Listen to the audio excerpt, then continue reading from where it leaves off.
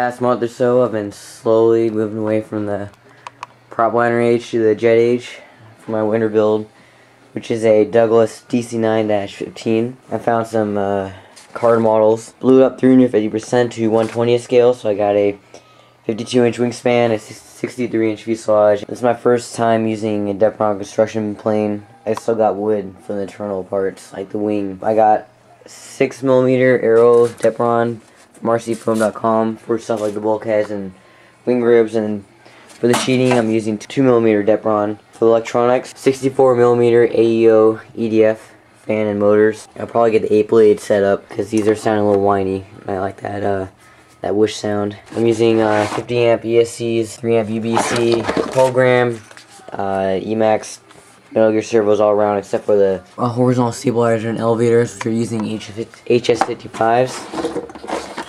These are 25 size electric tracks from RC Airliner. They're half the price of the E-Flight units, and I like them a lot better. So I start with the nose right there, and I did the fuselage. This is where the wing box go.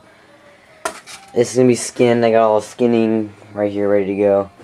For the back end, it's all messed up right now because I haven't put it all together, but going in between the back end of the fuselage is the engine pylon. I'll have to lighten this up. That's where the EDFs attach you on the end, and then the cells will be glued on top of that.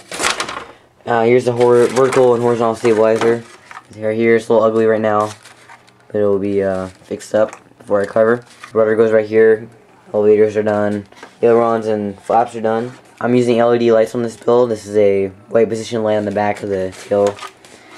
And I got a nav and strobe on each wingtip. I'm going to be using red beacon lights on the bottom of the fuselage. I'm going to do Hawaiian Airlines for the color scheme. Not sure if I'm going to do the old livery or the old new livery. I'll choose that color scheme later. I'm using an 8-channel receiver and radio. Put a slideshow of all the pictures here, and I'll see you in part 2. Here's the first sheet of paper printed out and tiled together. So I start with the nose. Here's the paper parts I need. I put them together on a 2mm sheet, cut all the parts out, and start assembling everything. Pretty straightforward, although I still need to practice bending everything together. I moved on to the tail next, and instead of just sandwiching foam together for both stabilizers, I did an open or a built-up construction using ribs, carbon fiber, some wood. Finish the rudder, the horizontal stabilizer parts, and put a little dihedral in there. I basically did the bend over method to try and achieve somewhat of a symmetrical airfoil and to save time, and that worked pretty well. Here's a video of the servos working.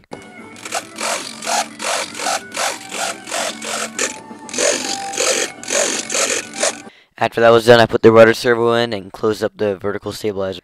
Here's the fuselage center section with the three formers spaced out so they would fit over the wing box and the center section, and then I started the tail part by laying the plans over, cutting them out, the formers bending to shape, and here's what it looks like.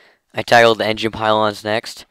I laid the original plans over the completed aft section of the fuselage and cut into the areas where the pylon is going to fit into, cut the pylon out, added an airfoil and a plywood strip where the EDFs mount to, and here's what it looks like in the fuselage. That'll be glued together later on. Spent a good hour putting together the DC-9 short stubby plan of the wing, and I laid the plans over the Depron and made all 4 skins, cut out the flaps and ailerons, and then for the airfoils I basically sized them Clark-wise for some good lift and drag, which I need for the short wings.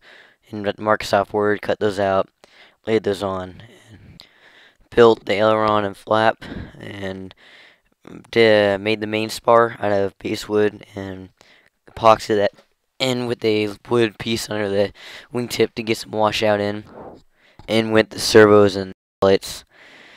After that, I repeated the same, everything for the right panel, and put it together. Here's a wing joiner that'll add about 1 to 2 degrees of dihedral.